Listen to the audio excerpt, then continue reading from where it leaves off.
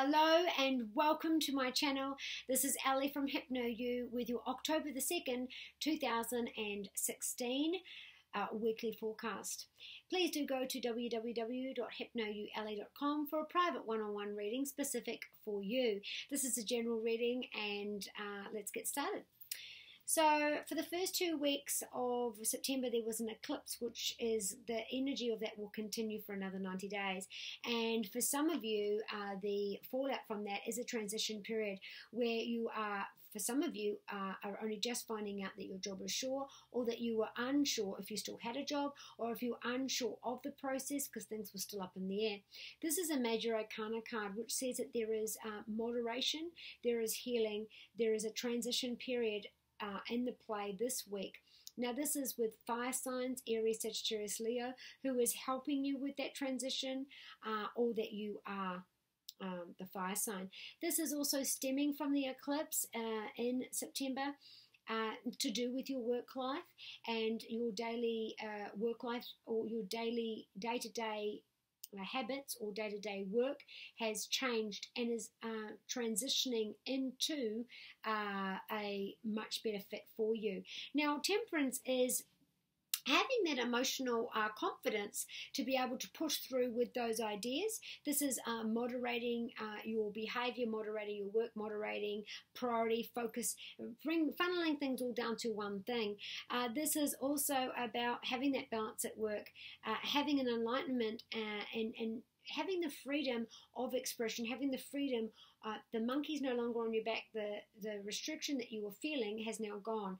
Some things happened where you now, so you could be the transition of being in a new job, you could be in the transition of going into retirement, transitioning into another level of your work, or that this is a new job, a new business that you have made yourself, and that transition period, you know, you still hit or miss. But this is a wonderful card for you for confidence, because you feel that confidence, that self-assurance, and you feel that things are on the up, and this is a major time for you. For your home, we do have the Knight of Swords, so this is an air sign, male or female, who might be acting erratic or unstable, or trying to rule the roost with a firm hand, got a bit of information and running right with it, maybe accusing people, or even being tough, or running into the rescue to help where help is not needed. This is having an idea and taking action immediately. This is having an obsessive thought or wanting a plan to start straight away. This is air signs, Gemini, Libra, or Aquarius, and swords are your ideas, your planning, searching for the truth.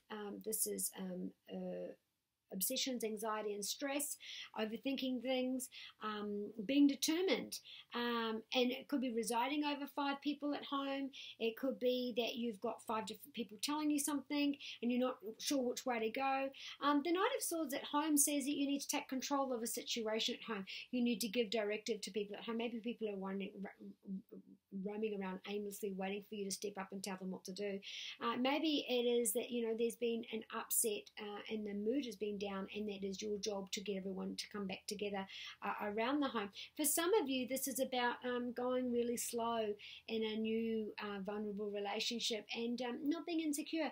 The swords are an insecurity, so it could be that you're insecure, so you're, you know, biting out and acting out first in fear that you're going to be rejected or dumped.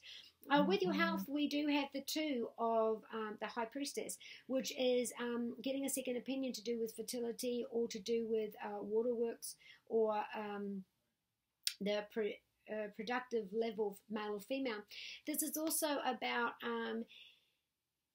knowing that there is something wrong and you just feel it in your gut, and that you need to get a second opinion. This is something you've been worrying about and you haven't told anybody about. This is an unspoken word. There's news coming on this.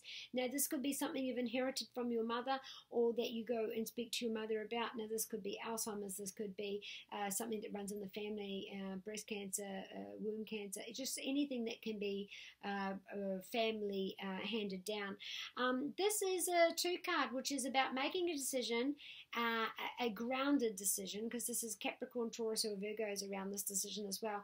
This is tangible, practical help from an earth sign, and this is also taking practical, tangible, grounded steps towards getting the right solution. This is a decision that needs to be made based on family for your health. It could also involve getting in help around the house, which is good for your health. And there's also about a balance as well. In your love, you do have the Eight of Pentacles. Now, the Eight of Pentacles is relying on your partner, or your partner relying on you. This is not being afraid to, put the hard effort into love. This is an 8 card, which is, mortgages, deaths, support from other people's money. So this is a relationship that is meaningful, and could buy a house with, could get married to. You've put the effort into this relationship, practical, tangible. You're invested into this relationship, and you're really happy with how things are going. For some of you, though, if this is Capricorn, Taurus, or a Virgo, be careful that you don't keep trying to force the idea onto this person, or force your values or your ideals onto this person. Also, there's an idea of a network. Changing your name on social network, or groups, meeting the family, meeting their friends, meeting their family. There's some of you, there might be some judgment from family and friends, and you being very proud of introducing your partner to those closest, nearest and dearest to you. So I hope you've enjoyed that reading, and I shall see you next week.